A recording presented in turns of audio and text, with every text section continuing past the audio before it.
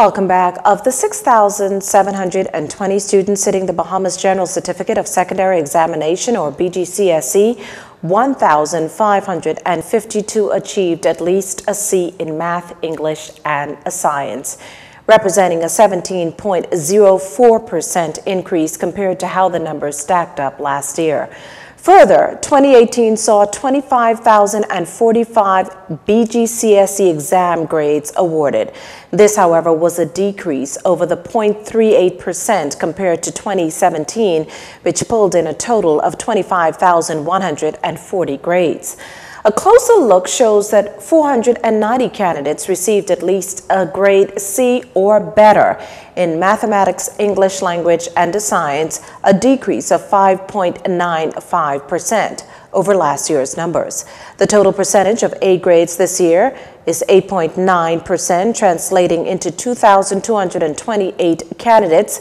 B's accounted for 12%, that's 3,017 candidates. 27.2%, or 6,811 of the candidates, scored C's.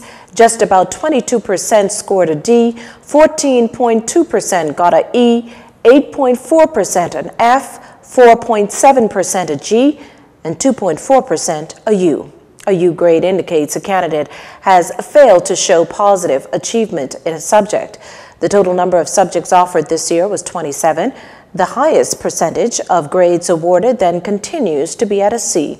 Like the BGCSE, the BJC is designed so that at least 80% of the candidates achieve grades A through G.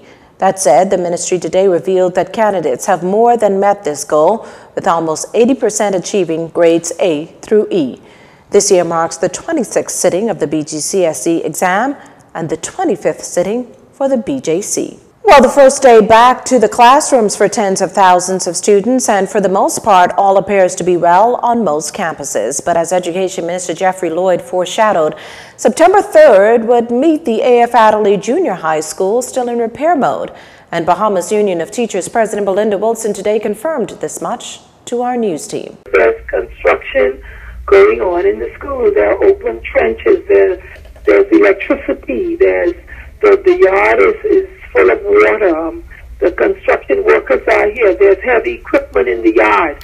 So it's not conducive, it's not safe, it's not healthy for the students or the teachers. So we're in discussions now trying to look at how do we find alternate sites so that school can get to some sort of normalcy. Now, according to Mrs. Wilson, those teachers have been sitting in all morning, and officials have been a meeting trying to resolve matters and looking for possible alternative sites. But if you ask her, the work will take weeks to complete. I don't think the work will be completed at the end of this week. In fact, I was looking at the work and having some discussions. I think the work will not be ready before probably the 3rd or 4th week of October. With work that has been done to various schools of this magnitude, I think there's definitely a need for at least another 6 weeks. As for the Eva Hilton Primary School, the BUT president gave this update. Eva Hilton, they had major renovations, but the contractors, as we would have discussed with them last week, they cordoned off the areas to prevent the students from moving about in those areas.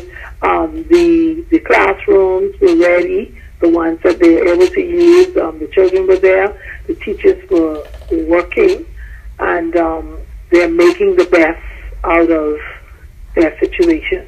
And for schools over in Grand Bahama? Walter Parker in Grand Bahama, they have some work that's being done there to the physical plant, and so they looked at an alternate site if needed, and their school will be dismissed early for the rest of the week to ensure that the contractors finish the work that they're doing. Martintown Primary School, there's some work being done there, so I'm going to get an update on their work sometime today. Mrs. Wilson was on a walkabout with the Education Minister this morning, visiting several schools, namely C.V. Bethel, H.O. Nash, Eva Hilton, T.G. Glover, Doris Johnson, C.R. Walker, and AF Adderley. Meantime, an electrical malfunction leaves the Rumpke All-Age School without a kitchen. As there are no direct flights into Rumpke, the school's off to a late start. 8 youngsters attend that school. Deep sadness blanketing a Grand Bahama family after an early morning accident ends the life of 2 school-aged boys a day ahead of the new academic year.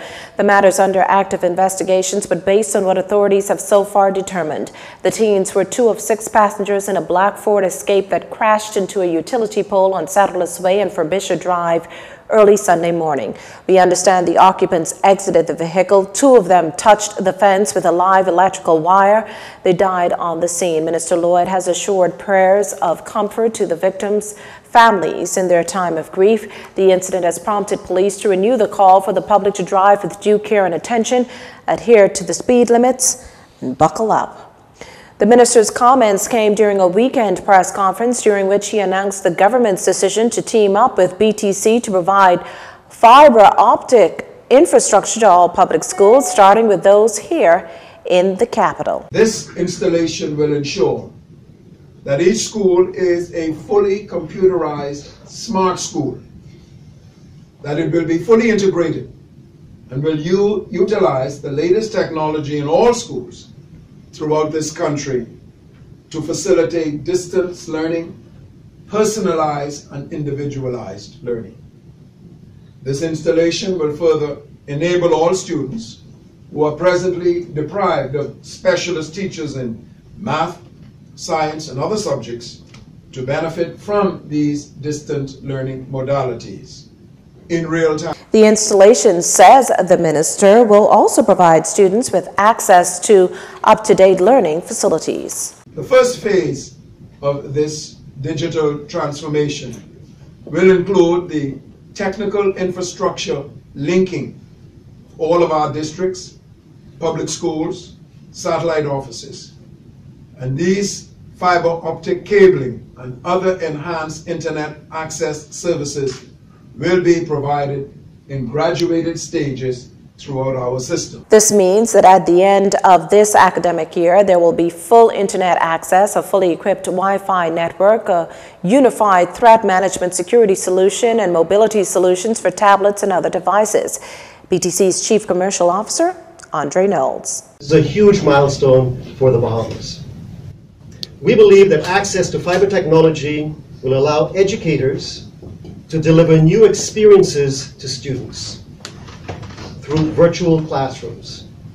As a testament to this 5-year contract and to stimulate the ministry's e-learning initiatives, Minister Lloyd, BTC is proud to announce that we will also provide 2,500 tablets for teachers, primary school students, and preschoolers. Some 27 schools will be accommodated this month as part of the initiative. Next month, the plan is to tackle another 28. You're watching JCN News. Stay with us. This segment of the news was brought to you by Alive.